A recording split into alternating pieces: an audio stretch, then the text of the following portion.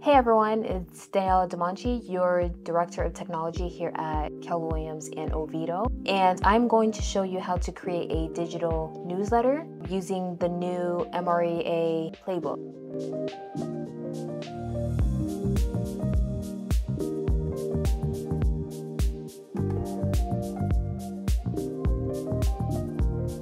So I do want to let you know the Playbook is now on sale. They are $20. If you're looking to purchase one, just reach out to anybody in leadership and we'll be able to help you with that. I am going to show you real quick how to do a digital newsletter. Great thing about this newsletter, I actually already created a template for you all.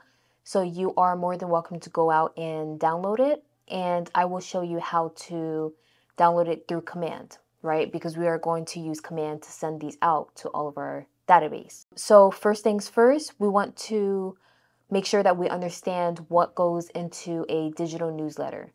And with these playbooks, you actually get a lot of information on what are the best practices, what are the best information to add into these newsletters. And I'm going to go through a few of them just so that you will be able to understand what you should be doing for your own newsletter. If you do have the playbook, I am going to be using pages 69 and 70 to create the newsletter. I am also going to be using this newsletter playbook, and stay tuned to the end of this video so that I can show you exactly where to access this playbook. When you're creating a digital newsletter, you want to make sure you know who the audience is and who you want to attract for this newsletter. So first things first is choose your audience.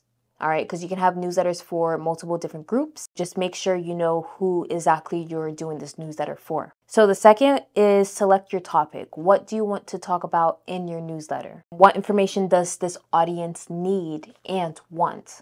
If you know that type of information, if you know your audience, then you know exactly how to create a newsletter that is going to grab their attention.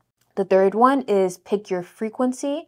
So how often do you want to send them this newsletter? Is it going to be daily, weekly, bi-weekly, monthly? You choose. For the sake of this training, I am going to show you how to create a monthly newsletter, and I'm going to show you what type of information you're going to need in there. Number 4 is assign the work. So who will write it, who will design it, who will manage distribution, and who will grow it. The last thing is build your tech stack. So where else are you going to be getting this information? Where else is it going to be posted? All of that good information.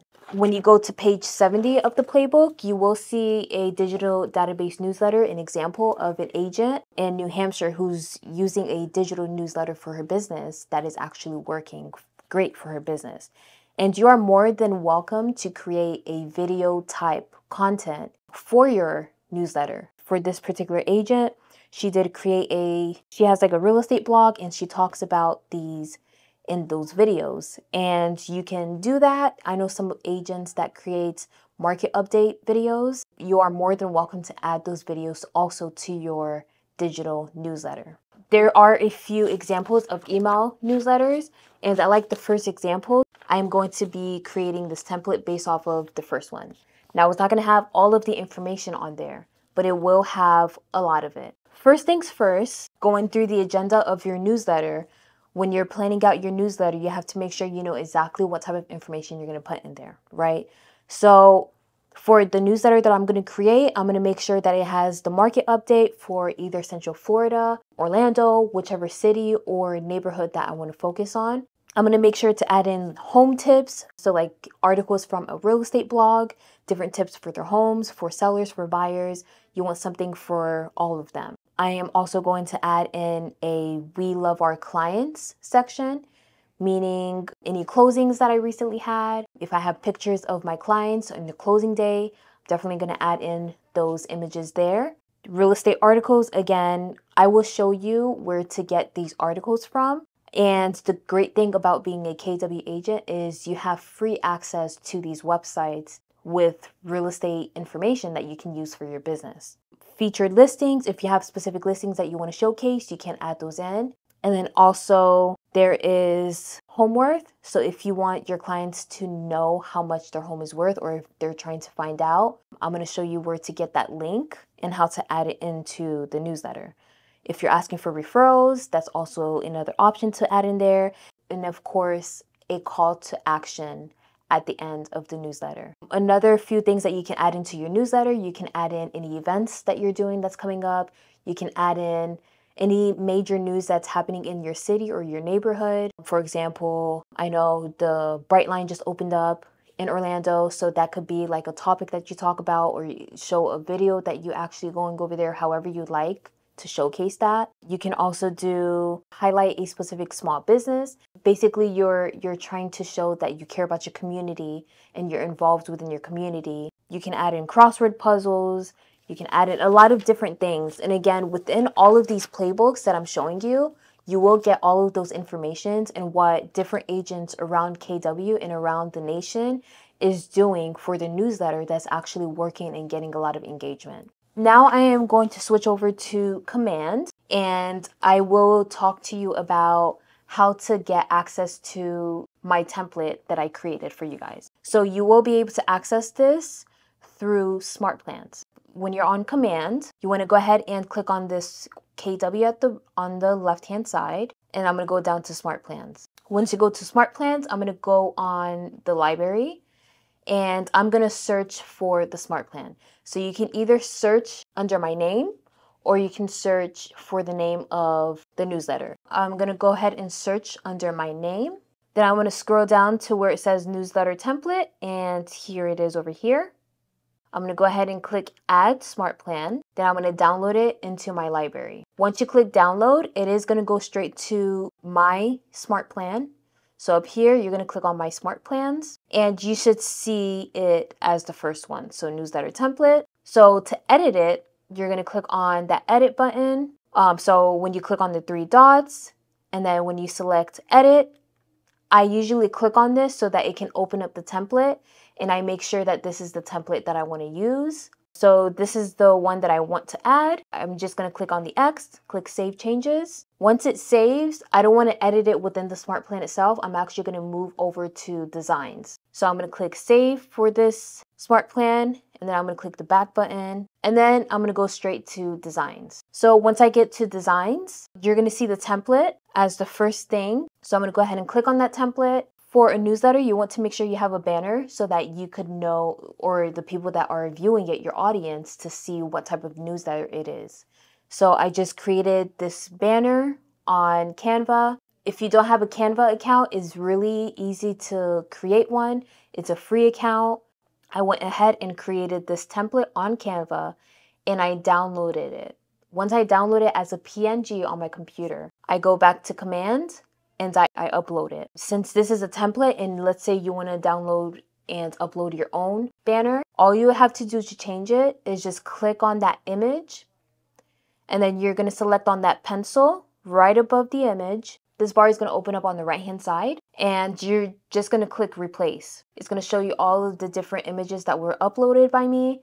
If you click Add Images, and then you pull it directly from your files on your computer, you can add that in. Once you select it,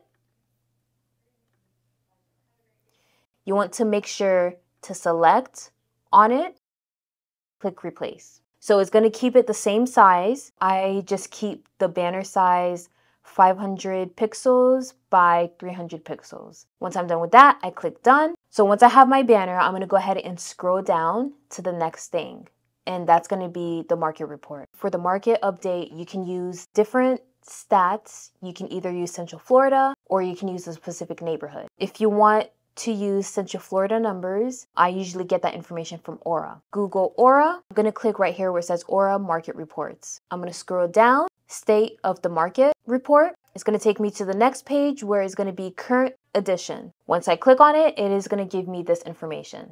You can create a separate flyer for this, or you can just copy and paste this. So if you're in PC, I would just use the snipping tool. If I have a Mac, I'm just going to screenshot and then crop it and use that as the image. Make sure you're always saving it as an image so that you'll be able to upload it into Command. So once I do that, I'm going to add that in. Then of course, I'm going to do like a brief overview of what the market is about. Great thing about this is I can add in view full report, let's say you're using a specific neighborhood to get this information. What I usually do is I go to my website and I search for the neighborhood. I'll zoom into the map until I see it appear, and you can see view all neighborhoods, but I am going to click on that neighborhood. And once I see it, I'm gonna select explore neighborhood. It opens up this page. It does give me this information, so it gives me the average home price, the price, square footage, days on the market. It gives me the market snapshot. So again, days on the market, average home price, the square footage. It shows me the sold stats, what recently sold, average sold price, and again, the price square footage. I can also just snippet this page, or I can screenshot it and crop it and add it into the newsletter. If I want them to come back here and get this information, all I'll have to do is copy this URL right here at the top. I'm gonna go back to command, and when I scroll down to where it says click to view full report, I'm gonna click on that pencil at the top. You can change the button text right here where it says link to. You can either choose a landing page or a web address. Select web address. Paste in that link in here, and then you click done. Now I'm going to resize this, stretch it out. So now when they click here, it is going to take them directly to that page on your website. So the next thing is going to be home tips. So I like to add in a tip about the season that we're in. And I will show you real quick where you can get real estate blogs where you can use on your newsletter. And the great thing about this, if you're a KW agent, you will have free access to this. So the website to go to is Homekeeper. You're going to sign in. And if you don't have your logins, just let me know and I will be able to help you find it. You're going to log in. It's going to take you to the portal. And all the way on the right hand side, you'll see shareable links URL, and you're going to see blog. Click open link. It's going to take me directly to all of the different blogs that are created. And this is linked with my information. If you want to add in your picture, if you want to update the information on there, you can do all of that within the dashboard. Go into the settings and change that information. You can scroll through and check all of these articles, and within a couple of days, these articles are already updated. It's automatically there for you. When I scroll through and I'm looking for different articles, here's the article that I use. So 5 tips for fall home maintenance. Click on it, it opens up the article. I like to read through it just to make sure that this is something that I want to use. And all I did was just copy this, went back to my command, and on this text box, and I paste it in here. You can change the font, you can change the size. Once you're done, you just click done and it updates. Because I put a portion of the article on there, I do want them to read the full article. Click on the pencil, and because this is already branded to me, copy this URL at the top. So copy, I'm gonna go back to my command. Under link to, I'm gonna click web address and I'm gonna paste it in here. Then I'm gonna click done. The next thing is gonna be client. So if you have any client images, anything like that, you can go ahead and upload them on there.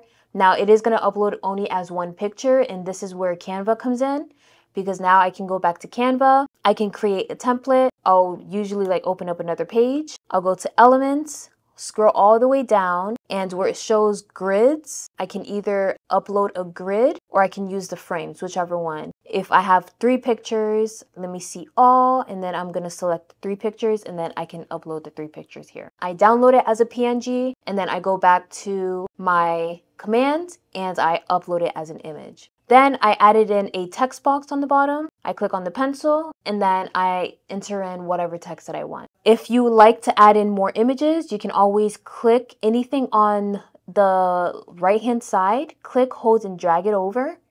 And wherever you see that green line is, that's where it's gonna paste. If there's an image that you want to upload, you can just click on it. Or let me click on this one, click save, and it uploads. You can also click on these boxes that's around the image to resize it. If you don't want it anymore, you can just click on the trash button and then it will delete it. Same thing for text. You just drag it over and then you edit it and you add in your text. If you don't want it anymore, you just click on it and then you trash. One thing I do want to let you know is whenever you do make a change on the template, to always click save, just so that if something happens, then you can always go back to the version that you saved before it started having issues. Another thing before I move on is whenever I'm done doing something, let's say we already did like the first 4 lines of the newsletter, and I want to make sure that it looks good on email or a phone or tablet. If they're opening it on that, I want to make sure that it looks good. What I'm going to do is just click on the eye, and then I can see exactly how it's going to show up. And it does, so I'm going to go ahead and move forward. I'm going to click save one more time. The next thing is going to be real estate articles. Again, I created this image right here on Canva,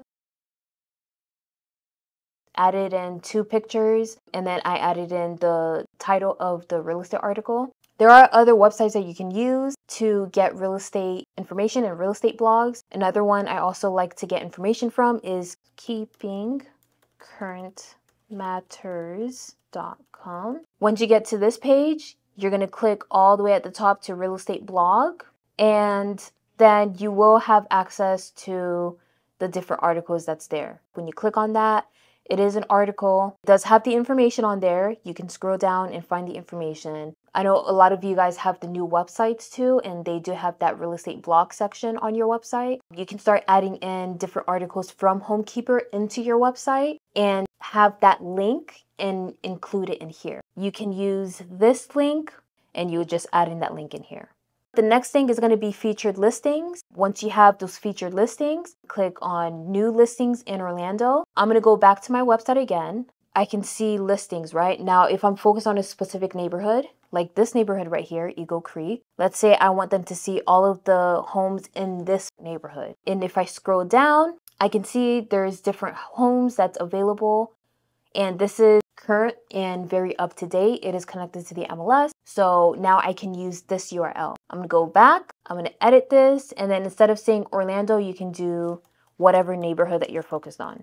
I'm gonna add in the web link, then I'm gonna save that. And now when they click on that link, it is gonna take them directly to that page for Eagle Creek listings. So right below that, I did add in what's your home worth, and then click here to request for property valuation today. I usually use Cloud CMA with the MLS just because it is connected to me, and once they enter in their information in there, I do get a notification to my email saying I got a new lead and I have their information right away. And on top of that, they also get the CMA report right away once they enter in their information. So if you didn't know about that, that is a quick tip. So I'm going to go to stellarmls.com. Once I sign in, I'm going to go to the products and services section, and then I'm going to scroll down to where it says market and listing data. Cloud CMA is over here, and again, it's free. Once I click on it, it is going to take me to this home page, but if you never got in, it is going to ask for your information. I made sure to update my profile. I added my picture, correct brokerage, all of that information is on there. So now when I click on my image or my initials at the top, depending on how it looks for you, I am going to click on lead generation. It is going to take me to where it creates the landing page for me. I can view that landing page. So I'm just going to copy this link. I'm going to go back to my command. And for this image, you can't add in links to it. So I'm going to click on the pencil. I'm going to link to web address, and I'm going to paste it in here. Then I'm going to click done, and it's going to take them directly to that CMA page where they can add in their property address and get that CMA. The last thing I added to the newsletter is work with us and explain why they should be working with me as an agent. And then I want them to always contact me at the end. I could actually put in like a little tab on the bottom where it says view my website today, or I can put in a QR code. So there's different varieties that you can do for your newsletter. It is your newsletter, so make it your own. You can do newsletters for whatever you like. You can do one for your database. You can do one for a specific neighborhood that you live in, a neighborhood that you farm. Those are the main things that you can add to your newsletter. Again, this is a basic newsletter that you can use, and you can go in and edit it to however you like, but it's already created for you so that if you're looking for one to start off with because you don't want to create one from scratch, this is the perfect one to use. So once I'm done with everything, I'm going to click save. And just in case, I'm going to click on the eye to make sure that this is exactly how I want it to be. And everything looks great. So I'm going to click on the X. I can send myself a test version, which I'm going to do right now. So I'm going to click send test email. So now that should be sent to my email. Test email is going to be coming from you. So when I click on it, I can see exactly how it's going to look like. Now I'm going to click on it to make sure that it actually shows up. So now I'm going to scroll down, keep viewing. I'm going to click read full article, and it does take me directly to that article. Same thing for the listings. I click on that and it takes me directly to that website, which is perfect. So once you're done with the newsletter, I'm going to go ahead and click save again, and I'm going to exit out and save changes. I'm actually going to go back to Smart Plans because now I want to add that in. I'm going to go to the newsletter template. If you downloaded this template, I did add in the subject line, your local real estate insider. On page 15 of the newsletter playbook, it's step 2, design and plan. It does give you different ways to grab attention to your newsletter. And one of the things it says for number 2, it says engaging title. It says stay away from calling your newsletter Jason Abrams newsletter. Instead, include the problem you are trying to solve or information you are providing. Try something like Jason Abrams Real Estate Insider. So again, if you're focused on a specific neighborhood, you can add in that neighborhood and say your name, Real Estate Insider, or you can do the 32837 news you can use. So you can do it, just make it very appealing, and that's definitely going to grab a lot of attention. It does say clear and bright graphics, and this is another reason why I made sure to add in those different graphics from Canva that I created. And then you obviously want to have a call to action. So either call me or visit my website. You can have that information on there, and then contact information. When you have your subject line, your local real estate insider, it is going to have the old template. Just make sure you upload it to the new template. So when you click on the 3 dots, click on select new design. You're going to select on the most recent design that you just did. Click got it. I'm going to click save again. I'm going to click on the X and save changes. Then I'm going to click save. You can either use it as a smart plan, or you can actually do it through email campaigns. That's pretty much it with creating the newsletter. When it comes to the newsletter playbook, I said that I was going to show you how to get access to this. You're going to click on connect at the top of your page, right next to command. You're going to go to the search bar at the top and type in newsletter. Once you start typing in newsletter, you'll see Playbook V3. Click on that. This first page right here, this is what I'm going to use. Click on that, and you're going to see the playbook on the screen. To download it, all you have to do is scroll down, and you're going to see this cloud button, and it's going to say download. So I hope this session really helped you guys create your newsletter, and you're all ready to start sending out those newsletters by next month. If you have any other questions, feel free to reach out to me. But until then, I'll see you guys on the next one.